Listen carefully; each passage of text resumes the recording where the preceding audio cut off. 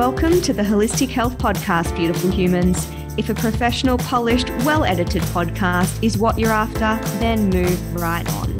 If, however, you love unfiltered banter, unedited bloopers, authentic heart sharing, and a very generous dash of holistic health education, then you're in the right place. Let's dive in, shall we?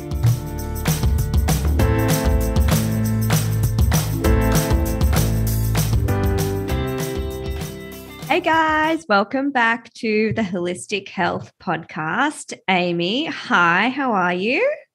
Good morning. I'm feeling fabulous today. How are you? I am feeling pretty bloody good too. Started my morning with a walk with my mum and a swim, which was lovely. And she's so funny. She was asking me, I sent her some recipes and at the bottom it had like a low FODMAP option and she had no idea what it was. She's like, what is a low FODMAP? And I'm like, oh boy, it's nothing you need to worry about. Oh, that's so cute. Mama bear. I know. So I am doing well. I love starting my morning, walking and going for a swim. It's just so grounding. I would have liked to have started my day like that. Today was a little bit more on the hop, let's say.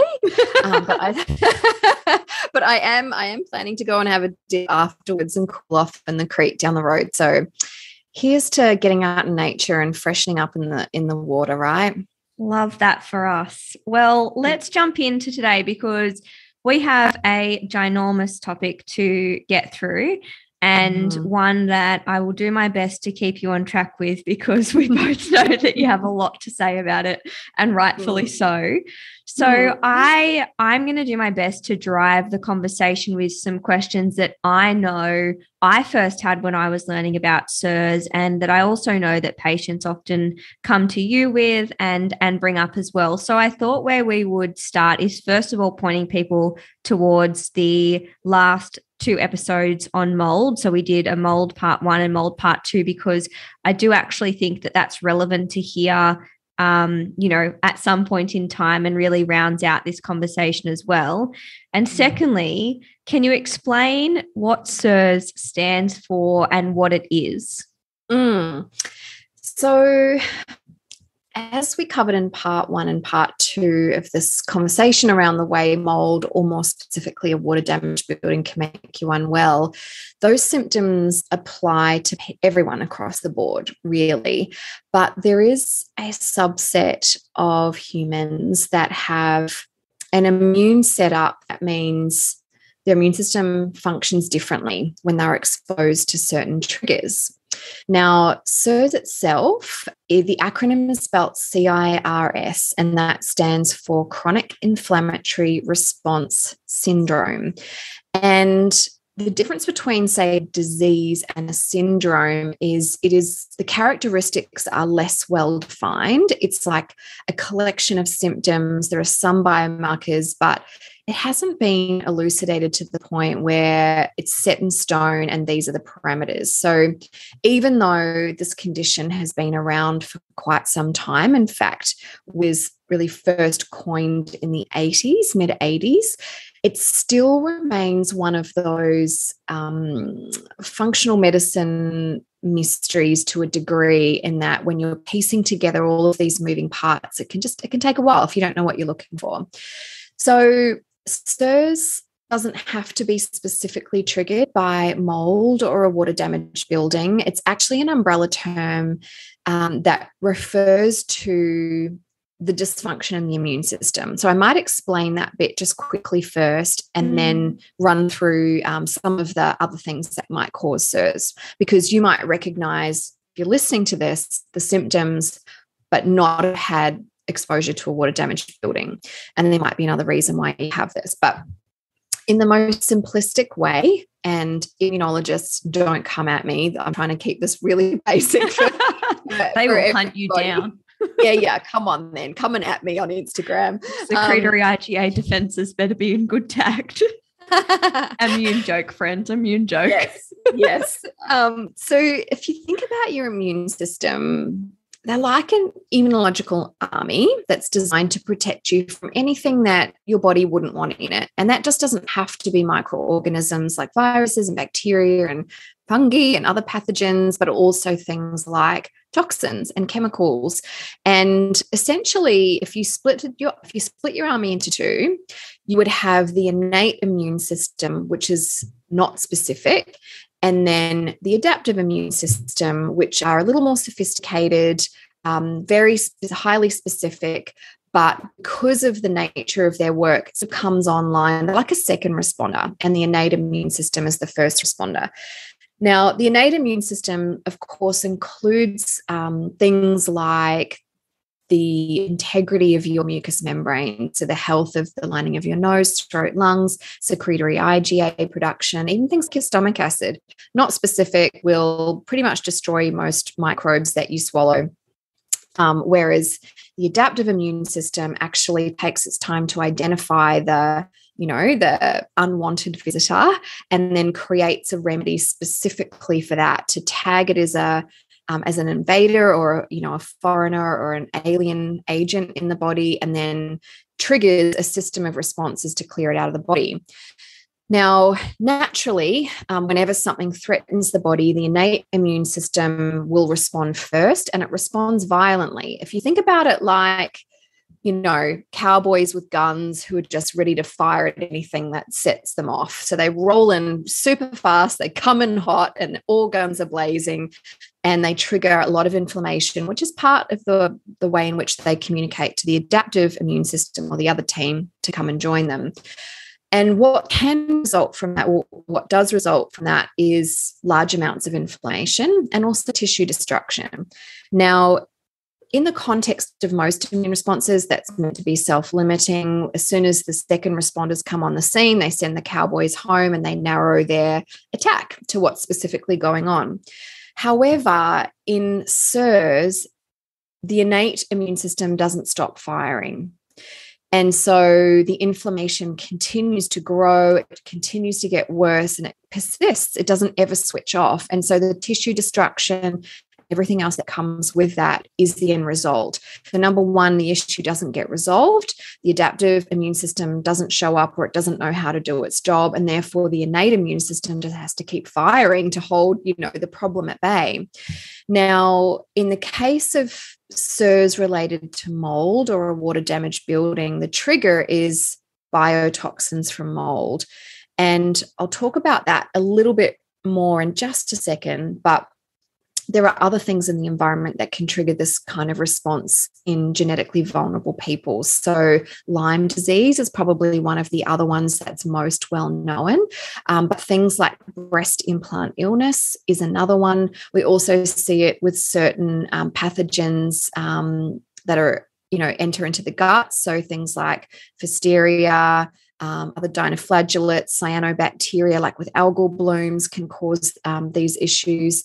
And even things like chronic pockets of infections. So if you have a root canal, very often that can actually be a container for residual infection and chronic inflammation on more of a subclinical level, but even implants of any kind. So we also know like mesh implants for hernia repairs or prolapsed organs can trigger this as well. So it's not just related to mold or water damage, but when it is, I want to point two things out. Number one, anyone can develop CIRS if they live in a water damaged building for long enough, or if the infestation of microbes and toxicants is bad enough. So no one is immune from this kind of response. However, in those of us with a susceptible haplotype, and if you haven't heard the earlier podcast episodes, and in particular the first chat I had with Nat about it, even earlier than that, I actually experienced this myself and discovered I have one of the vulnerable haplotypes. But the understanding of these vulnerable genetic inheritances is that our immune system is unable to tag the toxins that mold makes for clearance out of the body. And so we become chronically poisoned, and our immune system is firing like mad to try and address the issue, except the tools that it's using can't. And so you end up chronically inflamed and chronically poisoned until you apply appropriate protocols to sort that out.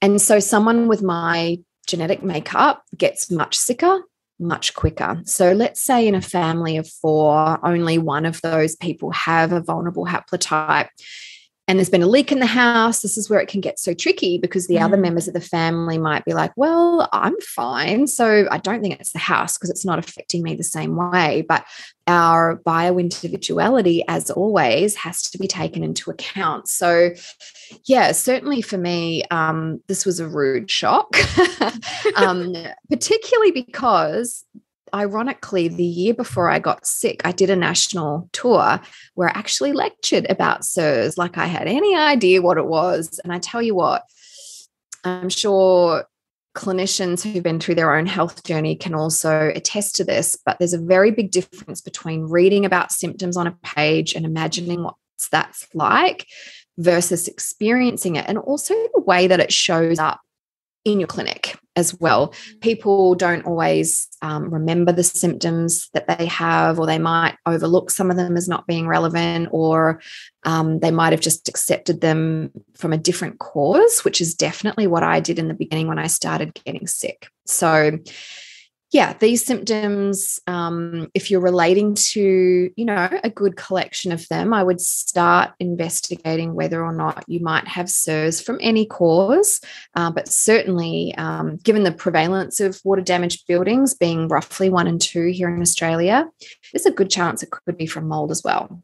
Yeah, I think that all of that is such good points to make. And when you said about the innate and adaptive immune system to start with, I thought it's like, I think of it as me and my husband trying to build IKEA furniture. I'm the person, and someone might relate who's listening, who's like, I don't read the instructions. I just go in a bullet a gate and try and sort all the shit out and put it together.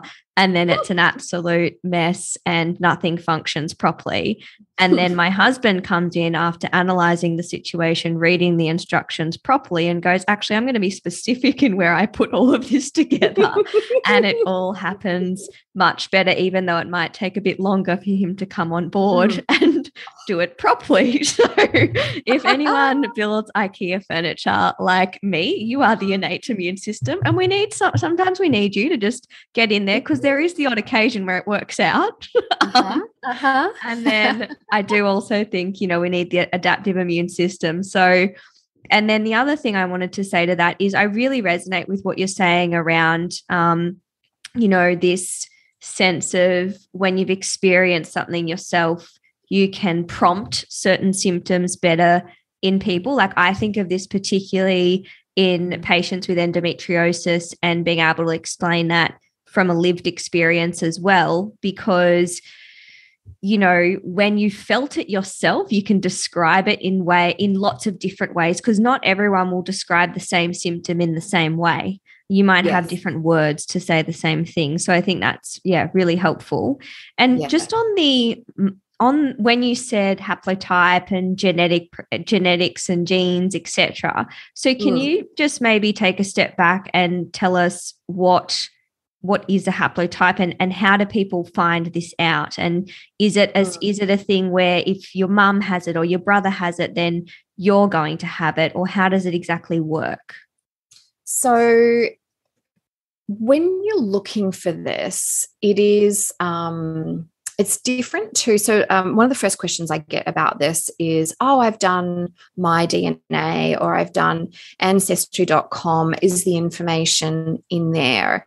And it's actually looking at different information to that. So you're looking at your genetics when you're looking at that, and that's really fascinating, and you can learn a lot about that, especially if you're drilling down into polymorphisms and looking at nucleotide variations. However, haplotype occurs within a gene, and it's a layer deeper, if you like, in terms of the blueprint for how your body works, the playbook for how you respond to your environment.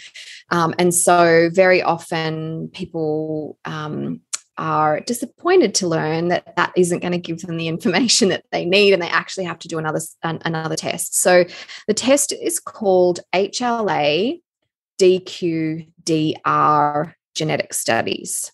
And you're looking at the DQ and DR genes for haplotypes in there, which is, I suppose, similar to a variation, but also slightly different. Now, HLA stands for, I'm just going to get nerdy for 1 second, or more nerdy than usual. We'll allow it. Proceed. Yeah. Permission to fly by. So that stands for human leukocyte antigen. Now, everyone understands what the word human means. Leukocyte is just Latin for white cell. So white blood cell, meaning your immune cells, and antigens, so antigen specific. So antigens are basically the word we use to describe something that would provoke an immune response. And, that can even include like food antigens, right? Some people have violent reactions to peanuts or strawberries. So essentially the immune system recognizes something as an antigen, AKA this is bad for the body, and then will mount an immune response to sort it out. In this case, these haplotypes do sort of the first part of the job. They storm in with the IKEA, what do you call that little doodacky they all come with? Oh yeah, I don't even know. See, I didn't even read the instructions to know what the tool's called. That thing. Can you tell I'm like you when it comes to building? Like screw the instructions. And it comes in all guns blazing, but then the backup never arrive and finish the job. And so we get this chronic inflammation. So there's multiple different haplotypes that can lend themselves to sensitivities. Some of them you might simply be sensitive to mold toxins. Some might be a combination of mold and other biological toxins or biotoxins from other microbes. And ultimately, I think it's quite empowering information to have, because a lot of people feel like when they get sick, it was bad luck. Or it was something that happened to them outside of their control. And of course, sometimes it is. But actually, far more often, we might adopt that mindset. But the truth is, we were exposed to something in the environment, either unknowingly in the case of mold, or even like consciously, like being on our phones all the time and exposing ourselves to wireless radiation, for instance. That has a consequence. So by learning that you're sensitive to something, it will allow you to make better decisions, or at least more informed decisions about your environment and exposures. And maybe if you're feeling unwell, help you identify where those triggers might be coming from in your home or office. So you'll get a report. There's actually a really nice couple of online calculators that you can use. There's one from the website myhousemakesmesick.com, and you go to the HLA calculator. And even though your test result will give you some information, a website like that will actually give you a deeper and more detailed report, as well as references. You can go and have a poke around too if you want, I guess, a more comprehensive understanding of what your genetic lottery actually means. Now, of course, it has to be passed down in families, but lots of things can go into driving our immune response. So for someone who's in like really good health, they might take longer to become unwell than someone who isn't, which might, again, explain why some people get sicker quicker outside of genetic vulnerabilities. But definitely worth doing, especially if you seem to be chronically inflamed and you're having some issues that no one can really explain. This might be another place that you can look. And how do people order that test? Like, is it something that can be accessed, paid like direct to consumer? Does it have to be through a doctor? If someone goes to their doctor, are they going to be poo-pooed because it's not a mainstream kind of test? Is it something they need to go specifically to a naturopath or functional medicine provider that, that advertises that they specialize in this area? Like, where can people start? Obviously, having someone help them interpret the results is the optimal thing, but I know the question will always come up, can I access it without doing that? Yeah, you can. So look, in an ideal world, you would get your clinician to run it for you. And most functional medicine practitioners, because you're paying for it out of your own pocket, aren't going to say no. unless they think you're really wasting your time and money. But ultimately, it should be pretty easy to access. If you're going through a GP, it isn't something that they're likely to be able to order for you on Medicare anyway. And if they aren't familiar with why you test and what you do next, if you're positive, they're not the best person to support and guide you if you get a result that's meaningful. So you could either see a functional medicine practitioner if you're not already seeing one. Alternatively, you can order a lot of pathology online now. I'll have to actually have a look at those laboratories and make sure they've got them, but I'm pretty sure iMedical offers it. There's about 3 labs here in Australia where you can order your own pathology and literally anything that a doctor would order and then some. And look, if you're just curious, you don't want to necessarily engage a naturopath or an integrative GP for any reason, to start with, you could order it and then engage them once you have the result for guidance after that. So yeah, I think knowledge is power, but I think once if you have something, finding someone who's an expert in that area is definitely the next step. Yeah. And I know, like, when you're just speaking about that, I know iScreen in Australia do, and maybe you can have a look at this, but HLA, they call it a HLA celiac typing, and that covers HLA DQ2, DQ8, maybe DQ7. I have to double check it. I'm just trying to remember the specifics, but I know that it can get quite complex. And again, that's why sometimes just going through a practitioner can be helpful. But I'll pop it in we'll have a look and we'll pop whatever is relevant in the show notes for you guys. Yeah. Okay, cool. So that makes sense. Now, actually, since I've brought it up, because this is something that sometimes people will be aware of and get confused about. So, when it comes to like celiac testing, often there's the celiac gene. And does that have any relationship to the same HLA DQs that we're talking about, or DRs that we're talking about in this conversation, or is that separate? Look, it actually does. So what we call the celiac gene should arguably be called the angry and aggressive immune response gene. Because it's, it essentially is known to drive chronic inflammation, which drives, autoimmune conditions and inflammatory stuff. And we know the most obvious connection with that is celiac disease and gluten, but it's actually a lot broader and deeper than that. That being said, so how I used to get patients to be ordering this test without charge was actually to get the celiac gene test done through their GP.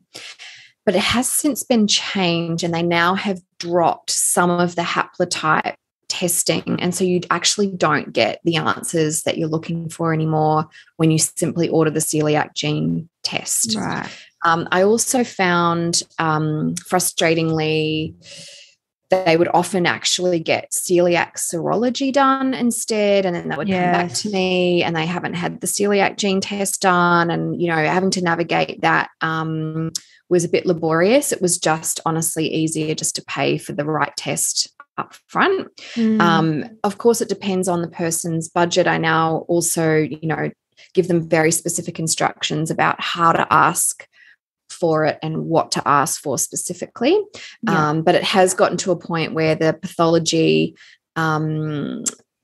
framework has shifted for that, and it doesn't give you everything you need to know. So disappointing, but that's where we're at.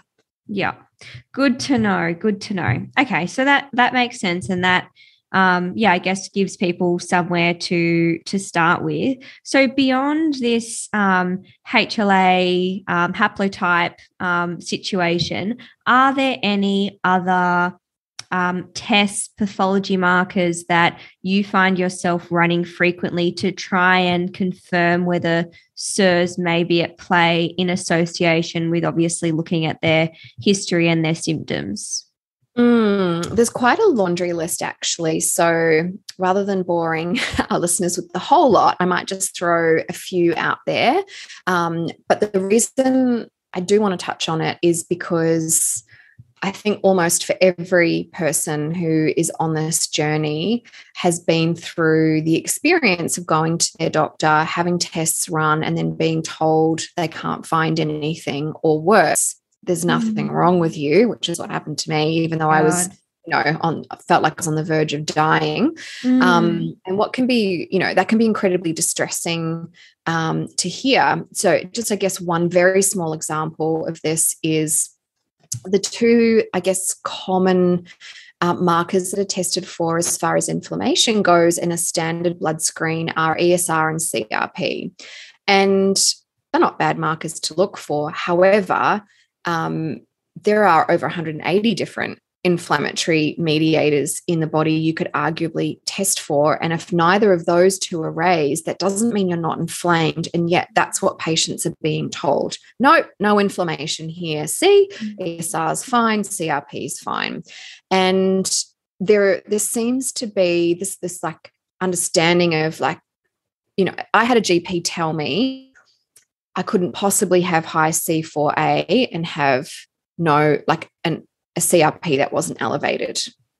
And it was like, well, literally, here's the pathology. You explain to me how that's happening. So the inflammatory mediators that are most prevalent in mold illness or water damage building affected individuals are C4A, which is a subprotein of the complement system, and complement is like an inflammatory protein.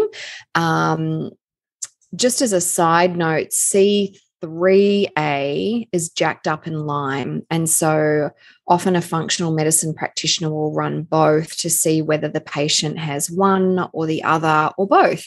And you really can't start a Lyme protocol until the mold and C4A is dropped. So it's important to know that, because there's an order in which you have to treat in order to get results.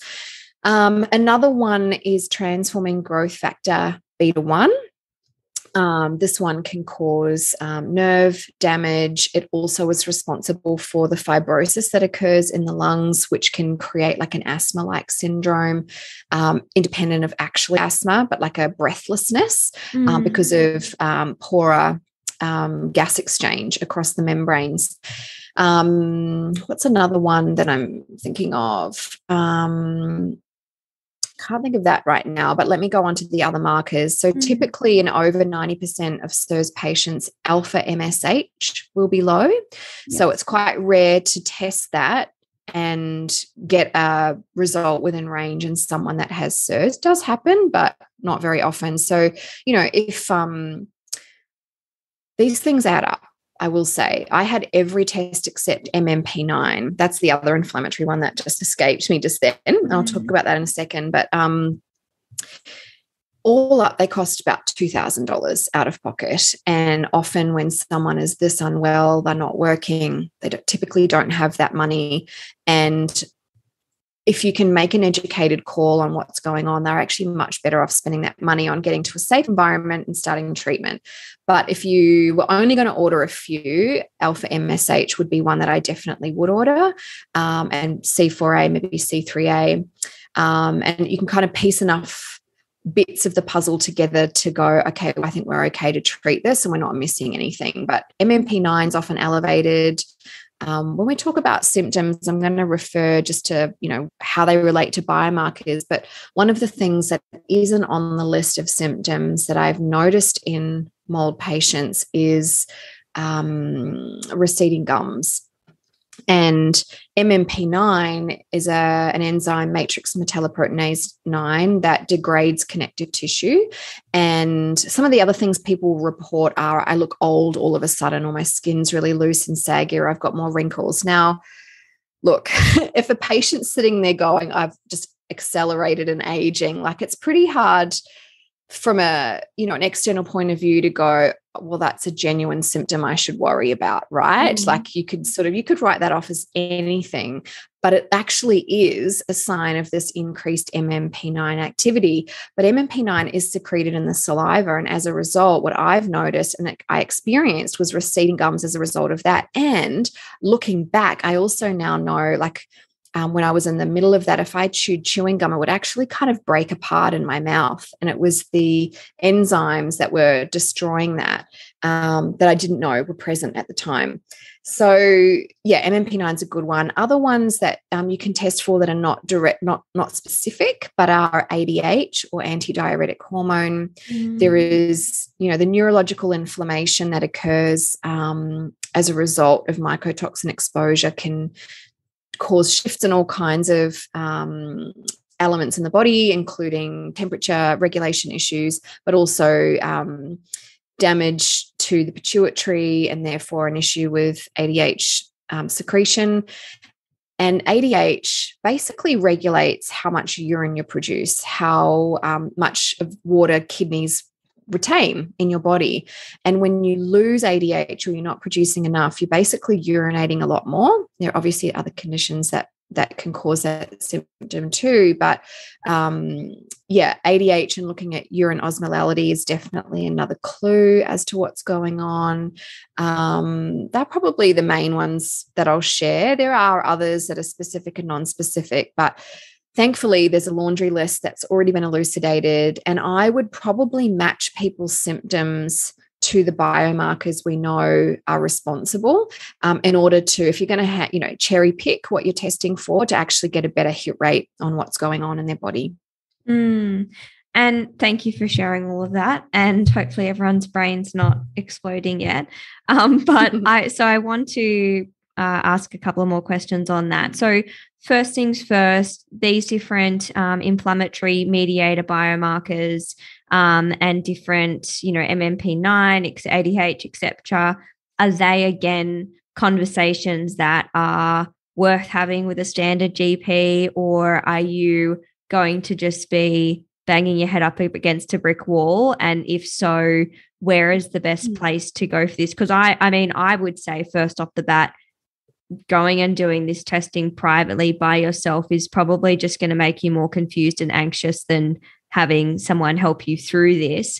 Because as you've said, and particularly when I'll bring it back to talking about a syndrome. When you're talking about a syndrome, I really think that having someone look at your case individually is important, because we're looking at really a collection of symptoms. And as you just said, matching symptoms to pathology markers or biomarkers, and then making informed conclusions from that. And that, A, is very hard to do if you don't have the experience in the specific area. And B, is very hard to do if you actually have a reason to be testing that. Then chances are you're not feeling your best, and to piece all the puzzle pieces together is very difficult. So I guess my question is, if people are listening to some of these podcasts and going, oh shit, like I think maybe I'm starting to fit these clusters of symptoms and these red flags of my history and what's happened in the past for me or what's happening now, is it a functional medicine doctor, integrative doctor conversation, or a naturopathic conversation, or both? Where do people start?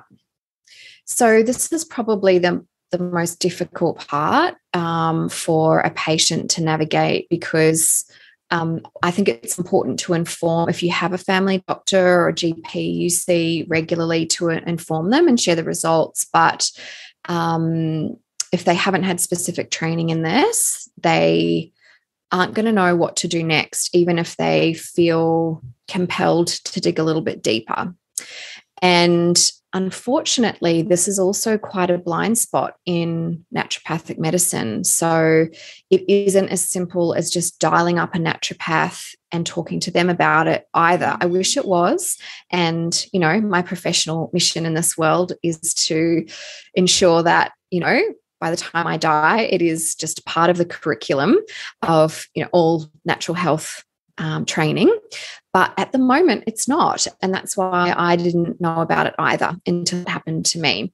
So there are a few things you can do and a few questions you can ask and a few places to look to really shortcut finding someone who is good. Probably the best advice I could give you is to go to either the Facebook group Toxic Mould Support, Australia, and New Zealand. They also have a website. I'm just going to have a quick look now. I think it's toxicmould.org. And they actually have on there a list of clinicians, both natural health professionals and allopathic professionals, who have either done the specific training you need to do, and I'll talk about what those things are in a minute, or are knowledgeable enough to navigate that for you and get you a result. And that's based on not only the databases of the formal training that's available on this specific condition, but also feedback from mold sufferers in the group about things like bedside manner and, all sorts of things, and whether they follow a fully allopathic pharmaceutical protocol or, fully naturopathic, or you can get the best of both worlds out of that. Ideally, you'd find a functional medicine practitioner, maybe a naturopath who's trained in this, who has a good relationship with a GP that's integrative to a degree, and in case you need any of the pharmaceuticals, they can work together to manage your case. But essentially, for a long time, the training was provided by Dr. Richie Shoemaker in the US, and you can find his website and his database online. I'm pretty sure it's survivingmould.com. Yeah, it is. Bear in mind, it's mold spelt the American way without the U. So MOLD, survivingmould.com. He's got a database of clinicians who have done his training, and he's sort of, I guess, the grandfather of all of this. Grandfather Mould. Mould. What a fun guy. Fungal pop. I was really waiting for my opportunity with that, to be honest. Oh, Nat, honestly, you've missed your calling. Like, if natural medicine doesn't work out for you, I'll see you at the stand-up bar. Okay, perfect. I cannot wait. You can do karaoke intermission for my shows as well. Halftime entertainment, deal. Yeah. So yeah, look, you can look for clinicians there, but for a long time he only offered training in person, and so we only had a handful of, not even Dr. Sandeep Gupta, I think, was the first doctor who actually did the training through Shoemaker, and he's booked out. However, he has supported many clinicians in learning, and so we now have a good dozen GPs in Australia who are mold aware and mold trained, certainly from an allopathic point of view. From there, though, there's another crowd called ICEA, and they have, and that stands for International Society of Environmentally Acquired Illnesses. And I think they've really furthered Shoemaker's work in a more holistic way. And so you can find allopathic clinicians there too, but they tend to have an even more holistic and rounded and natural approach. Really depends on, what you value. But if you're listening to the Holistic Health Podcast, I'm pretty sure that you value. You're not just here for the jokes. No, well, I mean, who knows? They're pretty good, Nat. Maybe they are. But yeah, pretty safe bet to say holistic approaches to your health is something that you appreciate. And so you can also look for a clinician on this site. And just to blow my own trumpet for a moment, I also created a professional education training for clinicians back in 2020, actually, which feels like a lifetime ago, for a company called Bioceuticals. Now, how long that will remain available, I don't know. It's not something I support anymore. And it is something that I'm considering recreating for a different platform. But anyone who's undergone those trainings, and I have to say the first round was like 40 practitioners. So you can always reach out to Bioceuticals and ask them, can I have a contact who did that course in my area, or someone who does telehealth? So thankfully, we're at a point now where awareness is spreading. I know certainly since I became unwell, I'll talk about this at any opportunity. So every lecture I have ever given since then on any subject, I've inserted mold into the conversation. And it's, it's reaching a point now where people are familiar with it, even if they don't fully get it just yet. So hopefully, those times where a clinician kind of looks at you like you're nuts are going to fade away. But for now, this is where you can find people who've got that understanding and the training to fast track your healing, because what I hear very often is people wasting a lot of money on doctors and naturopaths who don't actually have the roadmap, who are doing their best. But when you're this stressed and this sick and often very financially impaired, you just don't have a day or a dollar to waste. Yeah, I agree with that. And I think, as, a naturopath, a functional medicine nutritionist, whatever it is, I think, sometimes people can come and they present with lots of different symptoms, and you implement some initial strategies and they start moving in the right direction and the waters get unmuddied a little bit. And then you're like, okay, cool. Like, this is moving in the right direction. But then there are those cases where it's not. And I think knowing, even if you don't know how to treat mold illness or CIRS or whatnot, knowing when to refer on to people that can or will treat that and know that roadmap, because I really think it's impossible as a naturopath or any practitioner to know how to treat everything. But I think it's a really good idea to be skilled in how to pick up that maybe this is what's going on, and then refer on or refer out as soon as you're kind of aware that actually I don't know how to take this person to that next stage. And I don't think there's any shame in doing that at all. I've referred multiple mold patients to you and some other practitioners at various times, because I can pick it up in terms of, I think this is probably an issue for you, and implement some initial strategies if it's only a very mild case. But then as soon as I'm like, oh no, there's a fair bit of this going on, I just go, no point holding on to people for ego's sake, or wanting to fix them because you really want to be the one to help them get better. I think just knowing when to pass on compassionately is a really something that clients admire, because I respect that in someone if they're like, you know what, I've taken you as far as I can and know how to with my skill set, and here's who to go to next. Yeah, 100%. Life is so precious. And as you say, it is impossible to know everything. And, a bit like you have, sticking to your zone of genius makes it easier for everyone. And it's really just being aware about that. And look, it's understandable that in the beginning it can be quite hard to discern what exactly is going on. So no clinician's perfect. If you're listening to this and you've been frustrated by, things that haven't worked, our bodies don't really come with a manual, and we're sort of building it as we fly the ship, I suppose. And sometimes, unfortunately, it is a bit of a process of elimination. It is a bit of try this and let's see what happens. But if things are still kicking around, you haven't landed on either the cause or the right remedy, and just knowing how geared the body is to healing, I tend to lean more towards the core. We haven't found the root cause here. So yes, maybe we should run through the symptoms so people know what the heck we're talking about. Yes, I was just about to ask you, because there is a list of 35 or something recognized symptoms. So maybe run through, as many as you want, and we'll also refer people to your ebook, because it lists out these for people to look back on as well. But start wherever you like. If you want to mention all 35, then you do you. If not, maybe some of the most common ones you see. Yeah, look, so I had 33 of these, okay, all of them but 2. But basically the criteria is, if you download this book, you'll see they're bunched into groups, 13 different clusters.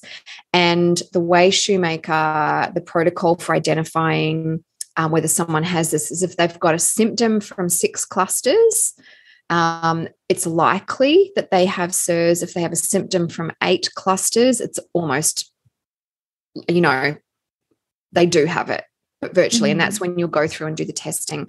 If you've only got 2 or 3, you might still be being exposed to mold, but you might not have full-blown CIRS. So I'll run through just a few, just because there are a lot. But standing out on its own is fatigue. And one of the big causes of chronic fatigue syndrome is caused by chronic inflammation, because chronic inflammation damages mitochondria, which are the little engine rooms that produce our energy. So as soon as you don't produce enough energy, you're going to be tired. Of course, other things can cause inflammation, but chronic fatigue is definitely one of those symptoms. So too is chronic pain. And what we found with chronic fatigue syndrome and fibromyalgia is 90 to 93% of patients that fit either of those categories have definitely been exposed to mold. So if you haven't got an answer yet for those things, I would be looking there. But in particular, joint pain and morning stiffness is quite characteristic. I know when I started getting sick, I'd get up in the morning and I felt like I was 90, and I would groan and moan getting out of bed. Like, I would joke with my husband about my granny groans. And, you just never know how good or bad you're supposed to be feeling at the age that you're at. You're like, is this just what getting older feels like? Yeah. R.I.P. me. And I was like, wow, all right, this sucks. I'm like 37 and I feel like I'm 90. But also cramps. And this has to do with the loss of electrolytes. And it actually lends itself to general muscle tension, which is where the fibromyalgia stuff comes in. But literally cramps, you'll jump out of bed with a calf muscle, shortening itself, or wherever you get cramps in your body. Now that sort of tends to show up a little bit later on, once the diuresis or the loss of urine has been consistent and you've lost electrolytes over a period of time. Headaches are common, like anytime you've got a toxin on board, the brain inflammation and the issues with circulation can cause a headache, and the muscle tension, light sensitivity. So I actually don't remember having that when I was sick this time, but I do remember having it in the past. And I do wonder whether or not that was neurological inflammation from exposure that was less extreme. I would pirate eye in the morning, like, when you sort of get up and the lights are on and you're like, you can't open your eyes properly. It's you sort of squint and there's like one that's looking where you're going. But light sensitivity. So if you're someone that always has to wear sunglasses because your eyes are so sensitive, or you always have the lights down low, and, those things could indicate neurological inflammation of any source. Neurological inflammation also affects how your brain functions. So for me, decreased assimilation of new knowledge, couldn't remember things. It can also cause confusion. In fact, I developed full-blown dementia or inhalational Alzheimer's, like to the point where I didn't know how to dress myself and I couldn't remember my name. I couldn't hold a conversation. Which was pretty scary stuff. Also mood swings, brain inflammation will create anxiety, depression. I was always prone to feelings of anxiousness and worry my whole life. Again, who knows? Was that really me, or was that often on mold exposure? I'll never know, but I'd never experienced depression, and certainly nor rage. And I would refer to it affectionately as mold rage. And my husband got this too, actually, even though he is not genetically susceptible. So he was quite flat mood-wise and would feel like this. It's very interesting, this internal physiologically driven anger. There was nothing to be angry about, but we felt angry. It was purely brain inflammation. Feelings of weakness as well, like, not that I'm some kind of superwoman, but your strength, what kind of weights you can lift when you're working out, what kind of groceries you can carry, how far you can walk with them. And I just turned into a weakling, where I just could barely do anything. I couldn't open jars. I couldn't carry heavy groceries. I couldn't blow dry my hair. So this was what, obviously, if you don't blow dry your hair, you're not going to get this kind of tell, but like, I would be holding the hairdryer and it would just felt so heavy. And within like 30 seconds, my arm would be so fatigued, I'd have to put it down. And I couldn't style my hair, but I'd have to sort of lean over and put my elbows on the bench so I could rest my arm that had the hairdryer, so I could get my hair dry because I didn't have the strength to hold it. And of course, I'd previously blow dried my hair thousands of times, no problem. So that was how weakness showed up for me. Other people might find, carrying their kids feels a lot harder or impossible, or they notice that, if they're a CrossFit person, all of a sudden the weights they can lift or the reps that they do just dramatically drop, and they're like, what is wrong with me? So that was really interesting. The other thing that's not on this list is post-exertional malaise or feeling tired after exercise. And that was another really big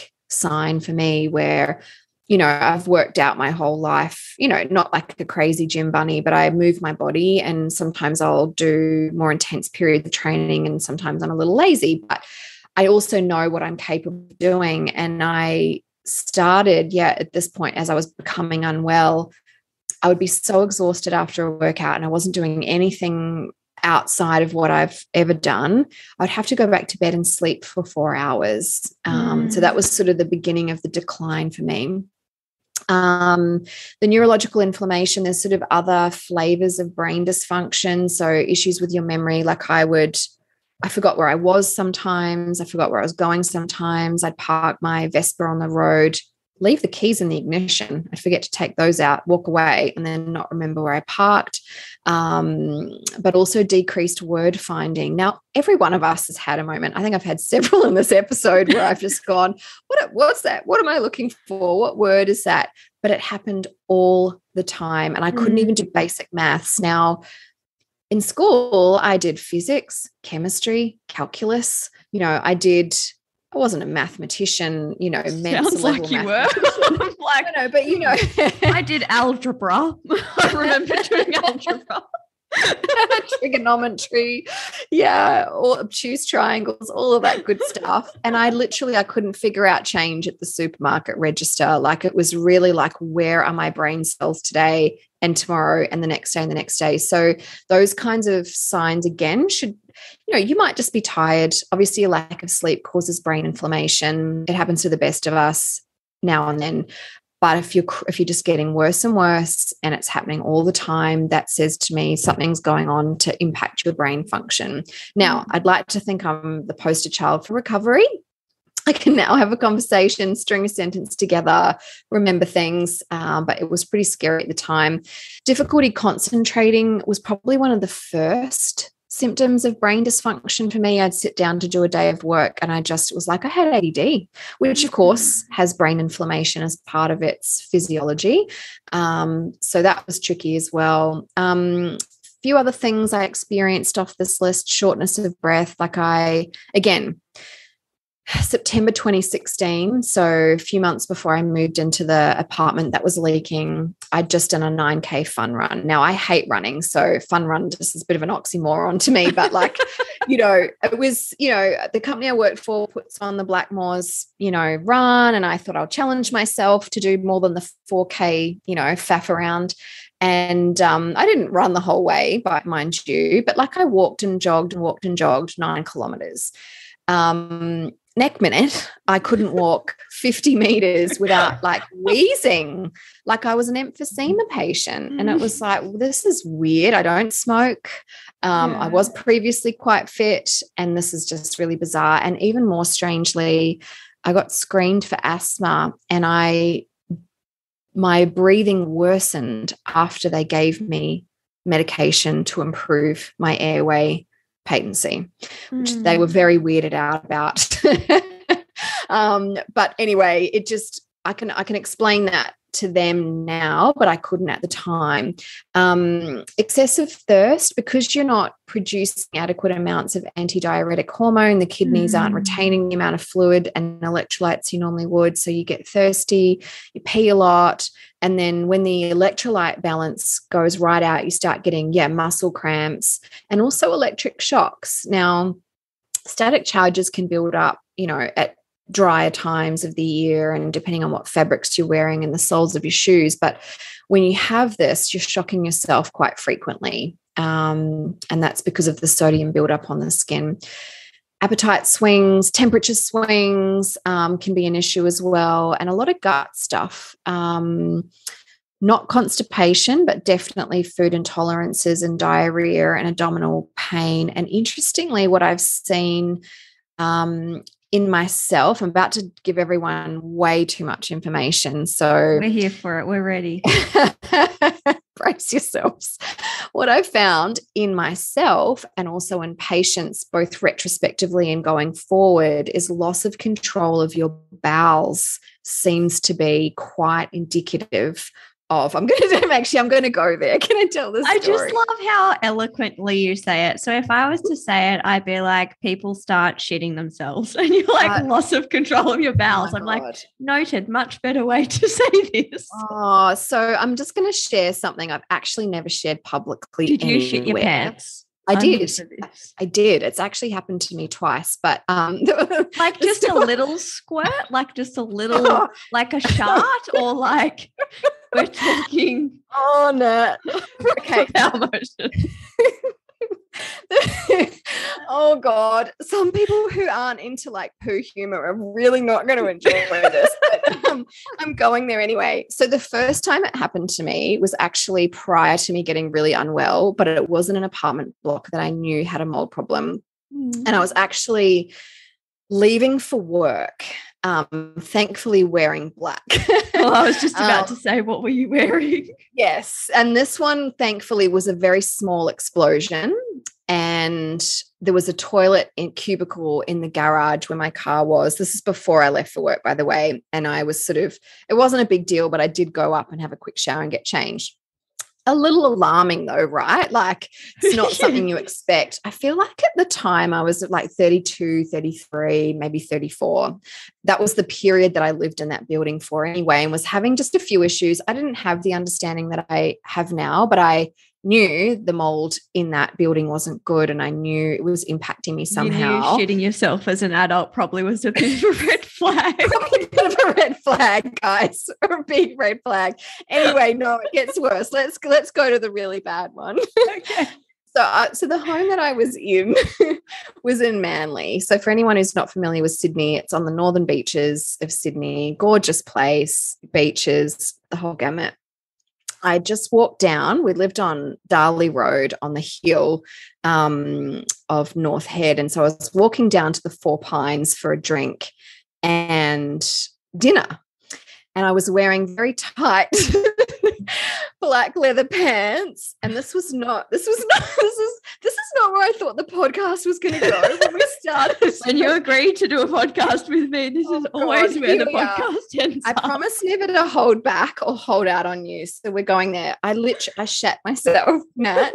And it was not a small, it was the whole contents of my bowel. A whole freaking lot. I actually have a photo. I'm actually mortified to share this bit, but like we're in now. We're boots and all.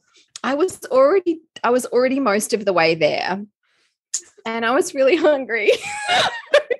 I just went to the bathroom, cleaned myself up as best as I could. You couldn't smell it. It wasn't going to leak because those pants were skin tight, and I just went to dinner.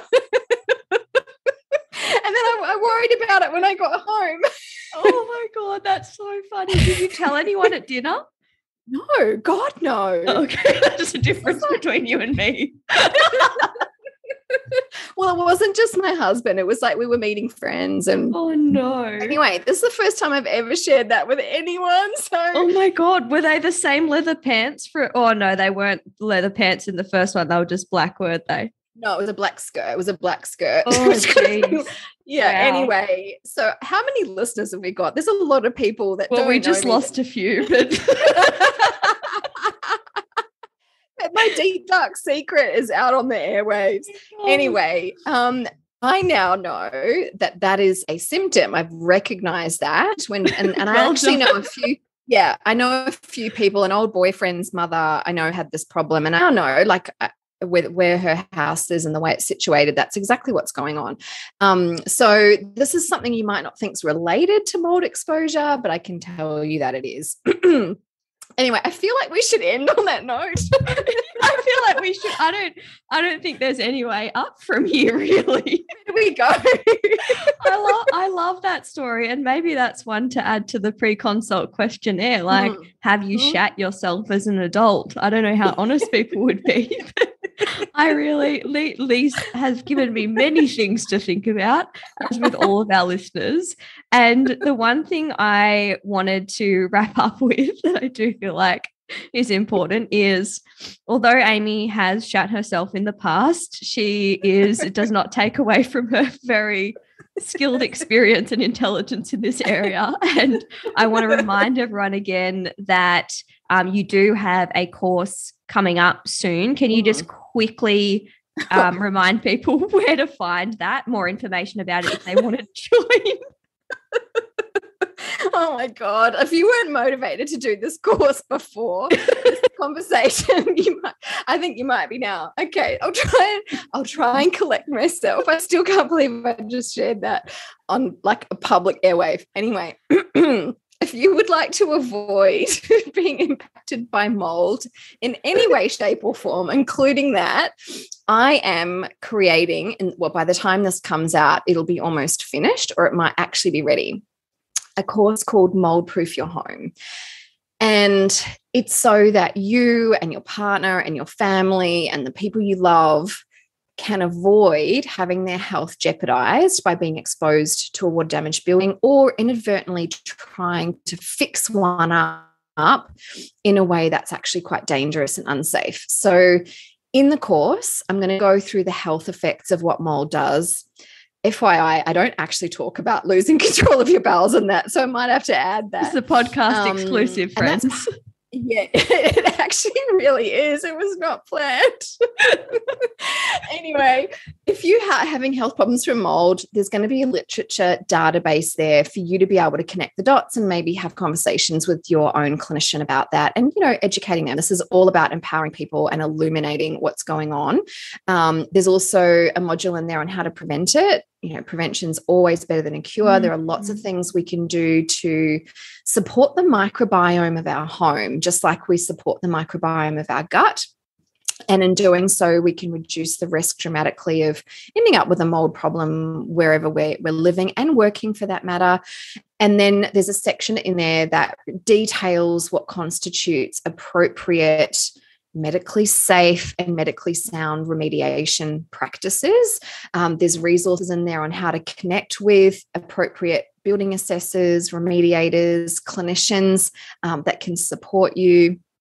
And probably my favorite thing in there is I've got a training that helps you know what to look for when you're looking for your next home. So there's one in there for if you're looking for a rental. Obviously, if you're looking for a rental, the investigations you can do are a bit limited. If you're looking to purchase something, though, there's a few extra things you can do, because when you're going to hand over that chunk of cash, you can get away with. And essentially, it's a really nice way of educating people to avoid things that, if you don't know that they're an indication of water damage, aren't obvious, but once you do, you can't unsee it or unknow it. And that means, you know, even if right now where you're living isn't the greatest, next time you'll know what to avoid, what to look for, in the hopes of having a healthier home next time. I love that. And we will make sure all the links are in the show notes, but also make sure that you are following on in terms of social media, because I'm sure you will share there as well. And I cannot wait to go through that course. I did your EMF Proof Your Home course and found it so beneficial. And I'm a big fan of prevention, because I just think you really save a lot of time and money and effort by knowing what to look out for and how to prevent it, rather than trying to scramble once you're already up shit creek without a paddle. Sorry, I had to. I almost want to share the photo. Okay, so the date that this comes out, for the diehard fans that have made it to this and didn't vomit in their mouth and I'd shared that story, I'm actually going to post a photo on the day that this comes out of me standing outside the Four Pines in those pants. Okay. I am so ready for this. I'm not going to tell anyone on Instagram what the relevance of that photo is. I'm just going to put, if you know, you know. Yes. Manly 4 pints. I'll tag them, and it'll be our little secret. Okay. Yeah, our little secret. and I'm gonna call on all the people who are listening to this podcast. If they see that photo posted and you know the story, you have to hashtag in the comments, I know. Yeah. Screenshot it, tag us. Have a good laugh at my expense. Please do. I love that. Well, we will see you all next time. Thanks for listening. And I think that's it from us. Thanks, Amie. Bye for now.